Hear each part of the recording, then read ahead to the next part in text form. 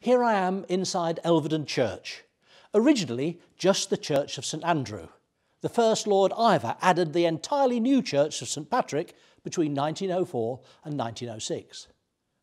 The Church of St Andrew has a strong connection to Maharajah Duleep Singh, and in 1869 he began to restore the building, including the extraordinary roof, and this is where I stand. The chancel of the 1896 church is now screened off as a chapel.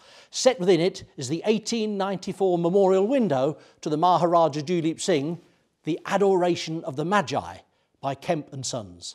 You can see the Maharajah in all his finery as one of the three kings offering their gifts to baby Jesus. Also inside the church are memorial plaques to Prince Victor and Prince Frederick Duleep Singh. When Maharajah Duleep Singh died alone in Paris in 1893, Prince Frederick, a staunch Christian, brought his body back to Elveden to be buried alongside the Maharaja's first wife, Maharani Bamba, and his youngest son, Prince Albert.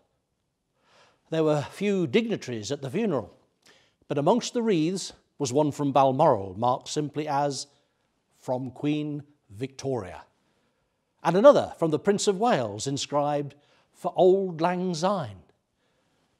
Today, the graves are a place of pilgrimage for many Sikhs from across the world. To find out more about the Duleep Singh Trail, from leapinghare.org or visit thetford.co.uk.